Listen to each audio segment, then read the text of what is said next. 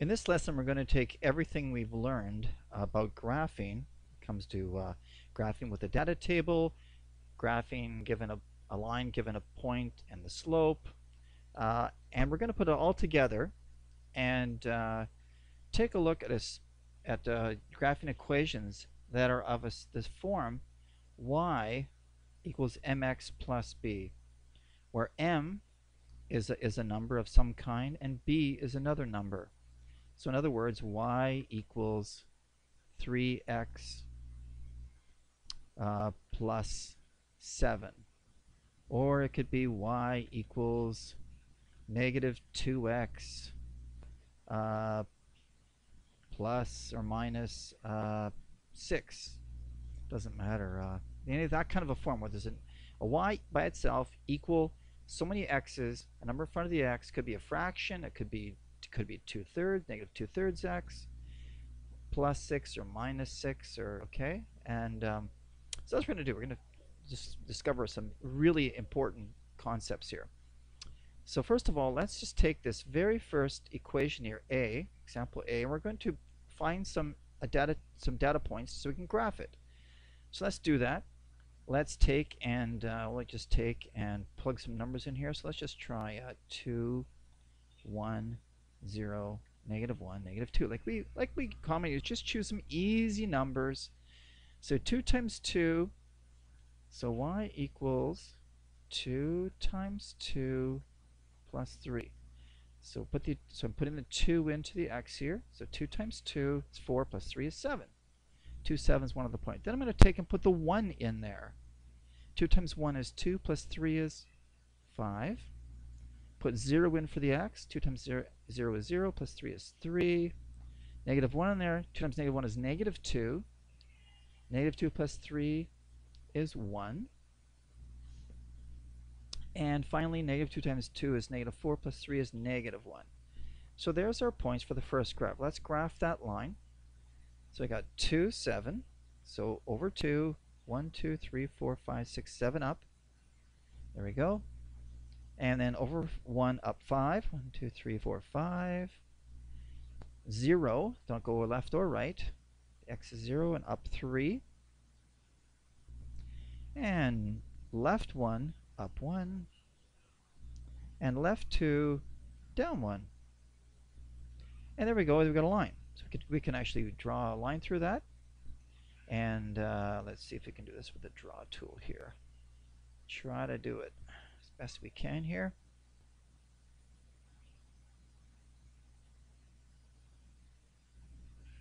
Okay, so try to get it through here. That's pretty good. Not too bad. Okay, so something like that. Now, we need to, let's do the other line. While we're doing it, let's just do the other line here. So let's get some points here. Again, I'm going to do the old, just change colors here. Okay, 2, 1. Just pick some easy numbers for x. Make a data table with it. And now plug those in and figure out the y's. So the first one, y equals negative 3 times 2 and then minus 2. So negative times 2 is negative 6. Minus 2 more is negative 8. And the next one is 1. Put 1 in there. And negative 2 times 1 is negative 3 minus 2 is negative 5. 0 would be negative 2. Negative 1 times negative 3 is positive 3. Minus 2 is 1. And negative 2 times 3 is positive 6. Sorry, 6 minus 2 is 4. So we got the next points of the next line. We learned that kind of stuff before, so I'm not taking a lot of time for this. So 2, negative 8. Let's see, 2, negative 8, 1, 2, and then down 8. 1, 2, 3, 4, 5, 6, 7, 8. It's way down, barely on the screen here. Okay, negative 1, or 1, negative 5, sorry. 1, negative 5, over 1, down 5. 3, 4, 5. 0 is negative 2, so 0, negative 2. Negative 1, and up 1. Oh, same as that one right there. Okay, on that line there, and then negative 2, 4. So 1 over 2, 1, 2, 3, 4, up 4. There we go. So we've got the points. Let's make a straight line. Try to get a little better job this time. Last time wasn't the greatest, but let's put it through here.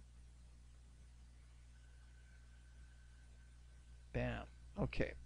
That worked pretty good. We got through the points pretty good that time. Okay, so there we go. Now the question here is, it says, take what we know, look at the graphs here, the y-intercept, so the point where it crosses the y-axis is the point, and that's where it crosses the y-axis. This is find the y-intercept called b of both these equations. So b is the y-intercept, and so the y-intercept of a, of the first line, so a would be the first one, so let's label that. This one is a, and this one here is b. Okay, so yeah, okay. What is the y-intercept? Well, the y-intercept is where it crosses. So where this crosses right there, so that's at 0, 3.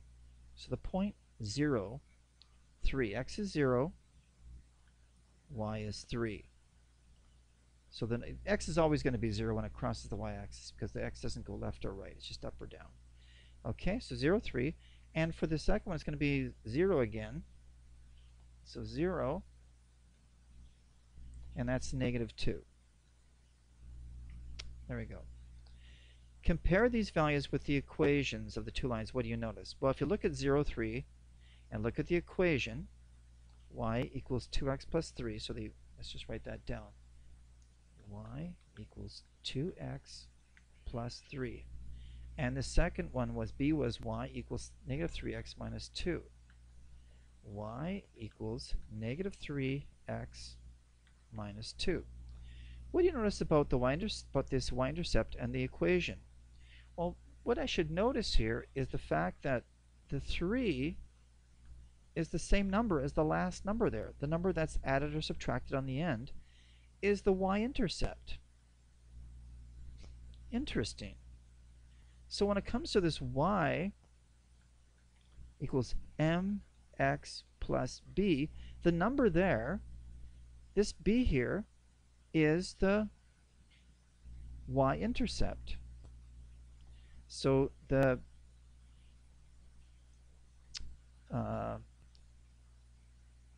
let's write that down. The b in y equals mx plus b, that b we're talking about, is equal, I'll put the word equal to the y-intercept. So the place it crosses the y-axis. That's cool. Okay. So that's one important thing. The second important thing is the slope of the line. Let's look at the slope of the line. So let's calculate the slope of each line. Let's get A. What's the slope of A? Well, the slope of A, here I'm just going to take 2 points, and we'll just take, well, I can take any 2 points where it crosses. We can take these 2 points, any 2 points. And remember, the rise is 2, the run is 1. 2 squares up, 2 across. So the slope of that one is 2 over 1, or equal to 2. Okay? Now, that's positive 2. And what about the other line? If I take this other line, what's the slope of it? Well, let's just take a couple points here as well. I'll just take these 2 points here is good enough. I can take any 2 points. And so it's 1 across and 1, 2, 3. 3 up. Now, one thing about this, though, it's going down. The other one's going up, so it's positive. This one's going down 3. So it's going down. So this is going to be a slope of negative 3 over 1, which equals negative 3. So that's the slope of negative 3 over 1. And what do you notice about those two equations again? Well, if you just take a look at the equations again, this is y equals 2x plus 3, and the other equation is y equals negative 3x minus 2. What do you notice? Well, you should notice that the 2 is the same as the number in front of the x. So the slope is the number that's multiplying the x. So the m is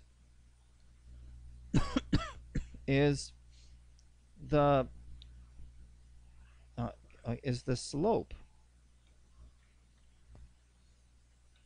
of the line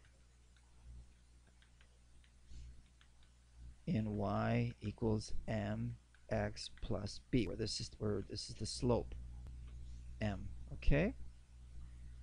Okay, so how does it help us? Let's go to the next page and put it all together here. So what we learn is this number is the slope.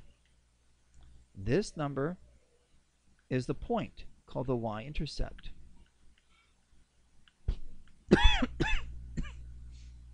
So let's look at this first example here. A. The slope is 2/3. That's the number in front of the x is 2/3.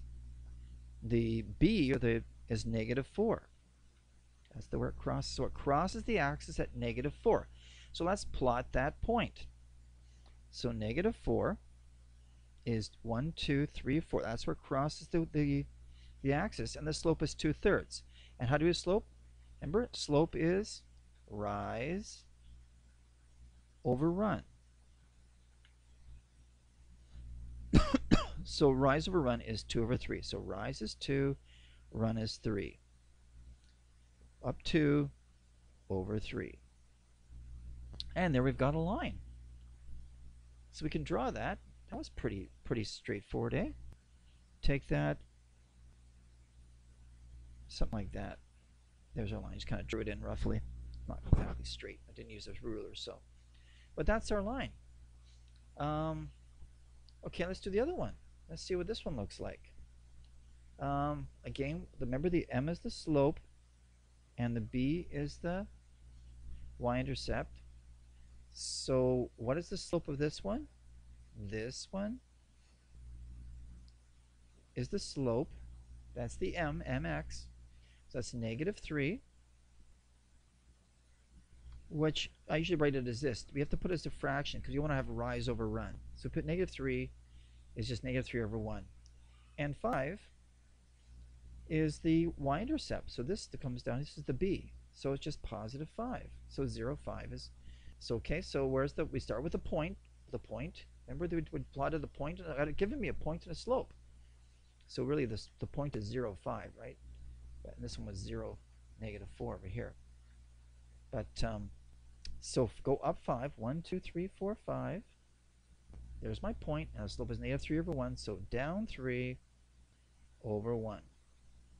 Down 3, 1, 2, 3/1. I always start from the point I have. Down 3/1. Wow, down 3/1. That's good. Now let's draw the line through there. Let's see if we can move the draw thing this time. Let's see if we can get that working. Oop, what happened? Bring it up again. Here we go. Okay, I'm going to draw. Nope, didn't take. Okay, let's do it again. Draw. There we go. Okay.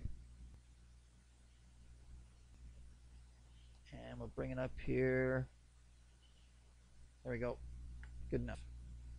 And there we have our line. We've just drawn the line by looking at the equation, writing down the slope from that equation, the y-intercept, and then we do the 2 steps. We plot the point, and we just plot some other points using the slope. Just do the same, whatever the slope. Remember, rise over run, rise over run.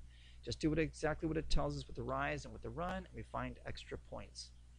Okay, and we can draw our line through it, and we'll have a straight line. There's the equation drawn.